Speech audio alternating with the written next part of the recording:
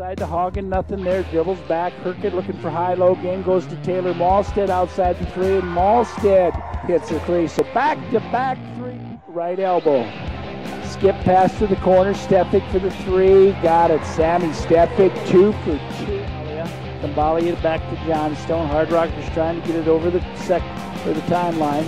Shockley goes inside. Molly McCabe. Nice look by Michaela Shockley into the arc. Gets it to Kambalia. Anna spots for the three. Yes, sirree. Courtney with a good defense. Here comes Kambalia into the front court. Skips it over to Michaela Shockley. She puts it on the floor. Takes it to the basket. Uses the backboard. Nice instead. Malstead on the dribble to the middle of the key. Trying to play two-player game. Anna Hagen. Nice move inside.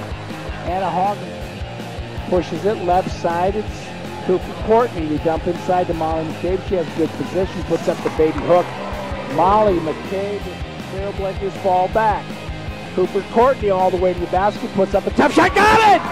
Cooper Courtney with the tough dribble drive. So guess what the Hardrockers Dixie State Trailblazers as they win the first time ever facing the Hardrockers 70-63.